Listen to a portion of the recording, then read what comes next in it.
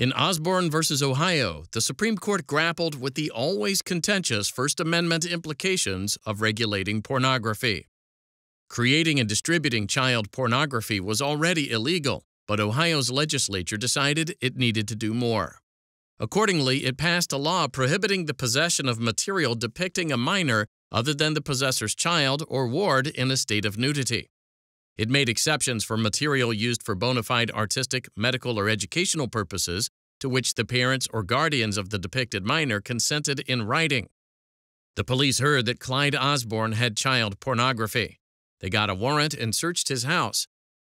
In a desk drawer in Osborne's bedroom, they found a photo album Osborne had assembled for his own personal use. This album contained 4 photographs depicting nude adolescent males in sexually explicit positions. Osborne was convicted of violating the state statute and sentenced to 6 months in prison. Osborne appealed, arguing that the First Amendment prohibits states from prohibiting the private possession of child pornography and that the Ohio statute was unconstitutionally overbroad. The Court of Appeals and the Ohio Supreme Court both affirmed his conviction. The United States Supreme Court granted cert.